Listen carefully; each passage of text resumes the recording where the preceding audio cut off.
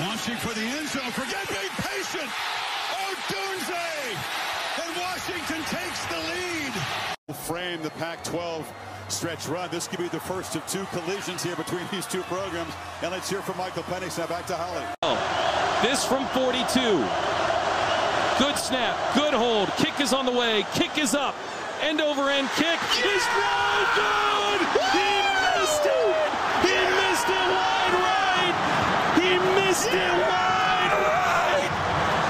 I don't believe it, Cam. I don't believe it. It's pandemonium at Husky Stadium. You're not keeping him off the field here. Washington 36, Oregon 33 in a classic. All right, let's make this short and sweet. Everyone, bow down to Washington. The Huskies pulled it off in a game where I was nervous for sure. Oh my God, oh my God, oh my God. Where do we even start? I didn't even think we were going to get the ball back on fourth down. We stopped the Ducks. And then I have to think about this for a second. Michael Penix Jr. went down the field quickly for the touchdown to Rome Odunze. And honestly, guys, this will go down as one of the biggest drives in Washington Huskies football history. It was amazing. It was quick. Oh, my God. I don't know what other Husky fans are feeling right now, but I feel good. This is one of those games we're going to remember. We're going to tell our kids where we were. We're going to tell our grandkids where we were.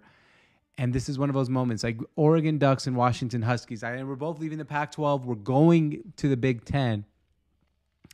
But this rivalry will continue. And we're dominant. We have owned this rivalry. Yeah, there was a short stretch in the 2000s where the Oregon Ducks kind of felt good, kind of felt like they were a better team, and they were starting to like kind of take over the rivalry a little bit, but not anymore. The Huskies did it. We're undefeated, 6-0. Husky Stadium, rock that shit.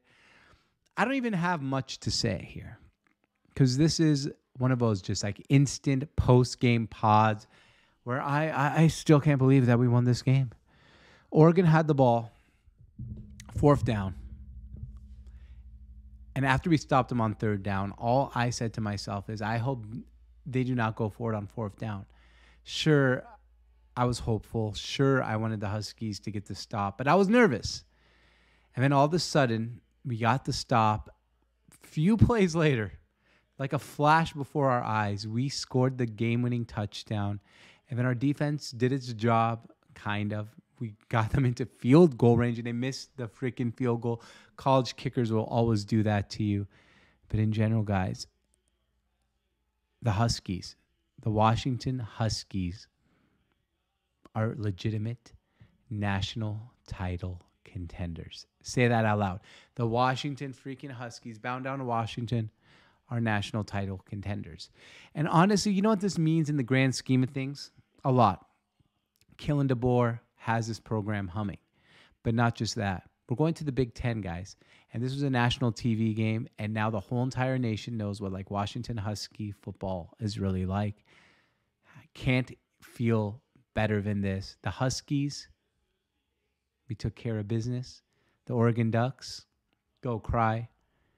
You guys had your opportunities, but the Washington Huskies and Michael Penix Jr. and Kalen DeBoer showed themselves as the legitimate national title contenders in the Pac-12. So I'm going to leave you with this. Short and sweet as I told you. Bow down to Washington.